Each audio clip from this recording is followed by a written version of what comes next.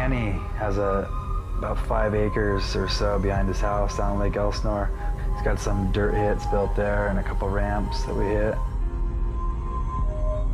One hit was built a few years back that nobody even looked at for at least a year, right around 200 feet. And finally, Colin Morrison went down there and he was like, we gotta hit this thing.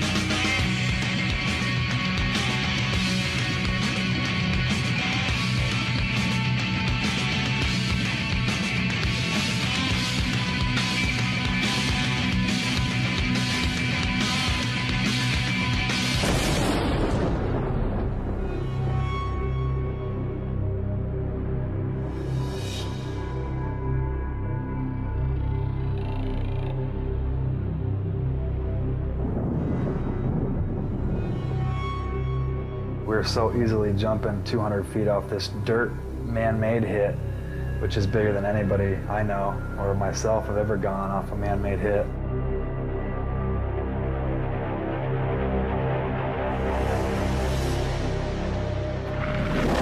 Since the last movie of going 245 feet to hitting my head on the handlebars, I've of course wanted to beat that and beat the record as well, which is 251 feet.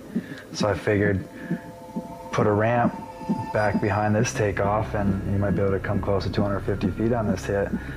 And I called Colin in and said, Colin, it's time to go bigger. And he was the only one that sacked up enough to come down and hit it with me.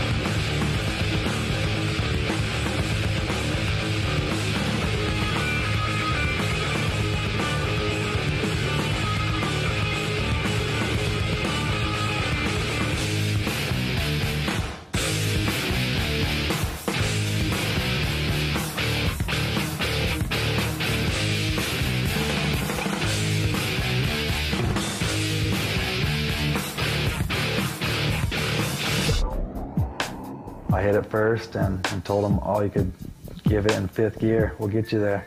So he did the same thing and pulled it off.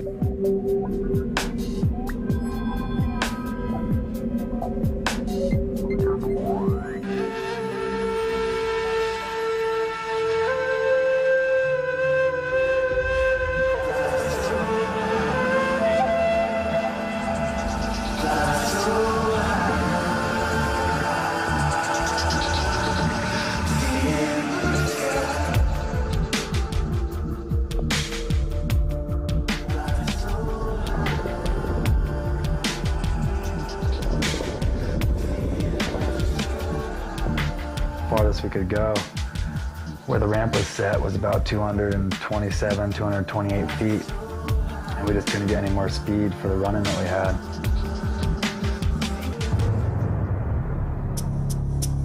The arms that hold the legs out started bending from us, just the force of us hitting it. It was just starting to fold the legs into it.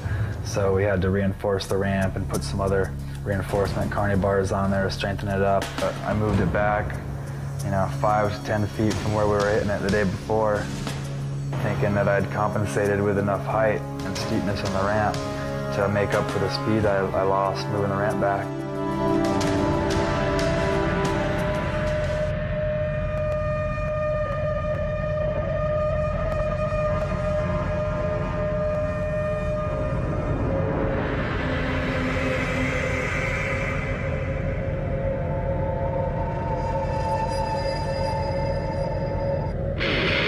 To live in this world, who decide to die to this world? More patient ways of execution. This is not a time of resolution. Who cares if they're the first one? All the names and deaths has been read. More patient ways to get rest. We got another to the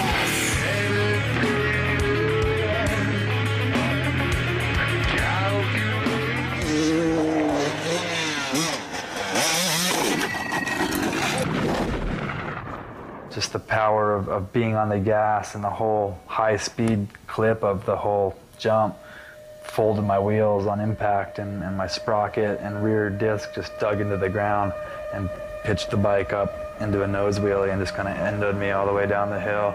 Broke my femur on impact and then tumbled another 150 feet with a broken leg. That was the end of that day.